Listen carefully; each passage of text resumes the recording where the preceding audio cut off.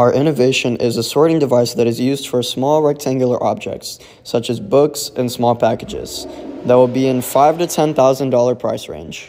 The innovation will be able to run for 1 year without fault and have a 100% accuracy rate. Our target audience is libraries, specifically small libraries, and school/college libraries. However, the innovation can be adapted to the package delivery and air travel industries. The impact of our innovation will be felt by all librarians as they can eliminate the most labor-intensive process in their lives. The business potential for our product is massive, as the competition is very light, as companies like Eurosport and MK Solutions do not have a product as cheap as ours. These companies also have designs that have been called cumbersome and ineffective by the Waukesha Public Library.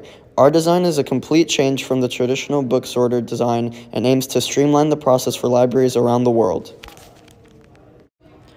In these scenes, you can see as we're building one of the crates or bookshelves that will be in our design.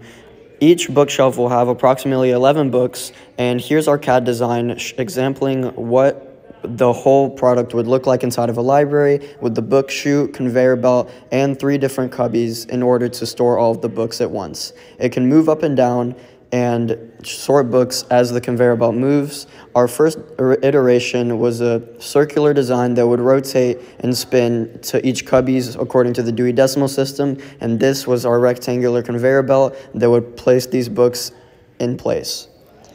Our final iteration of the CAD model looked as this, and the QR code scanner on each book would help identify which slot to put each book inside the cubbies.